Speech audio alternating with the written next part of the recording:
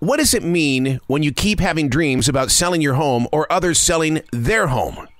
Plus, do podcasts truly help someone activate their voice? Where can they find how real it can be? My name is Arroe. I'm a daily writer, a silent wolf. That means I stand on the sidelines and do nothing but watch, listen, study, then activate. I call it the Daily Mess, a chronological walk through an everyday world. Yes, it's my morning writing. As a receiver of thoughts and ideas, we as people tend to throw things to the side because we're going to deal with it later. Maybe. When a subject arrives inside of me, I know it's time to dig in. It's still keeping that daily journal, but by doing the research, the picture becomes clearer. This is the Daily Mess. As of late, my wife has been having a lot of dreams about friends and families selling their homes. What does any of this even mean? Sleep experts say it comes with so many different interpretations. A home represents a person's identity. It's how we view ourselves and others. Dreaming about homes being sold represents a point of transition. You're either being invited into a new role or you're exiting one. This is also a time in your life to check in on how well you're taking care of yourself, physically, psychologically, spiritually, as well as financially. Dreams about selling homes can easily symbolize a fear of appearing in front of the world, a lack of self-confidence. In fact, Sigmund Freud believes a house in our dreams represents internal thoughts, and each room is that of a different feeling.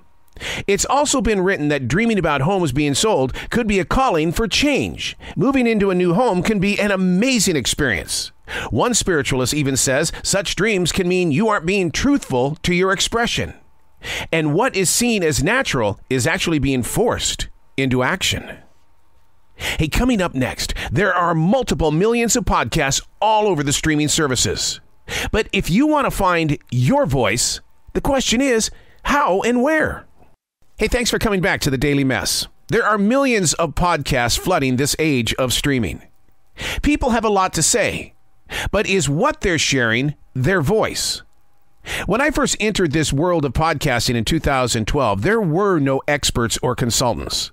Today, they're like churches. There's one on every block, and they all claim to know the right way.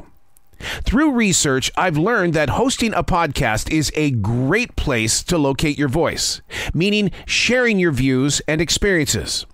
It creates a connection with people in so many different communities. But to get there, the podcast professionals remind us to be authentic.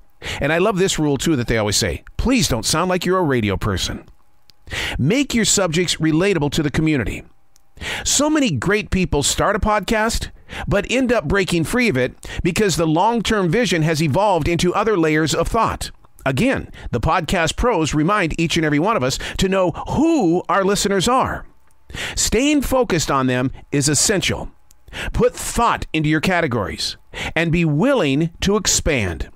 There's money to be made, but what are you really trying to sacrifice? And are you really trying to make money or just get your voice out there to make a difference in a community or around the world?